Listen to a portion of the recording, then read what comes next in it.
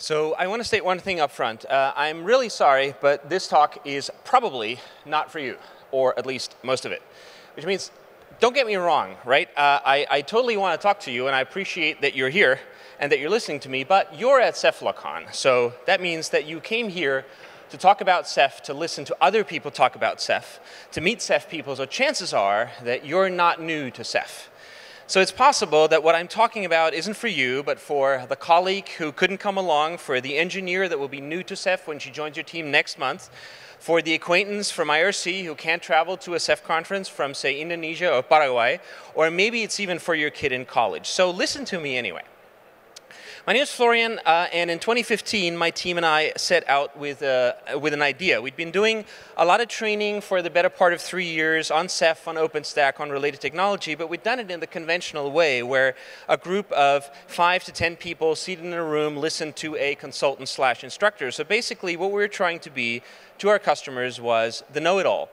And people liked it, and we could make our own little contribution to spreading the word about Ceph. And more than 0 people who sat in our classes back then did a keynote at this very conference, so I guess we did reasonably okay.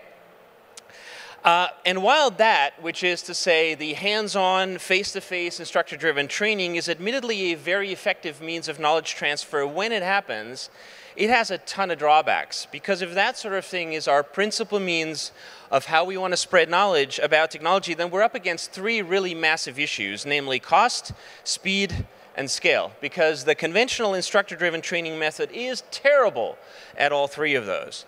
First, it's really expensive to get good instructors, and then it means disruption because you're getting pulled out of a project for 3 days or maybe even for a week.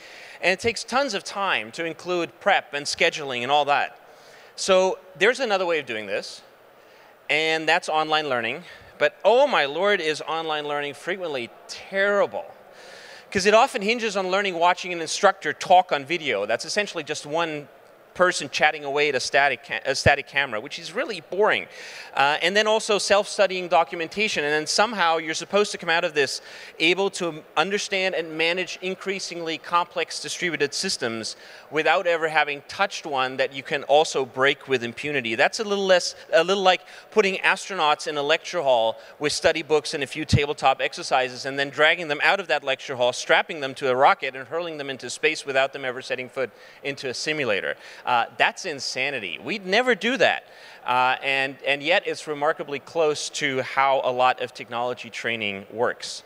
So what do we really need? We need learning environments that actually help you learn the technology that you want and you need to learn, that come with immersive, realistic lab environments that you can interact with just as you would with a production platform, and that allow you to interact directly with your peers just as you would in your professional peer group. And we want all of that with the momentum and the speed of open source platforms that innovate rapidly and openly. And so my team and I built one based on the OpenEdX platform, which by the way is a whole separate talk in itself, and it's incredibly cool, particularly for a Python person, but I digress here. So the platform that we built is City Cloud Academy.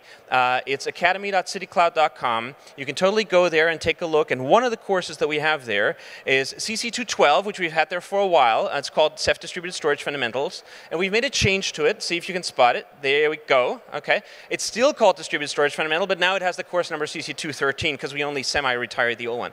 And it has a ton of technical background information about Ceph. Some is very basic. Some of it is pretty involved,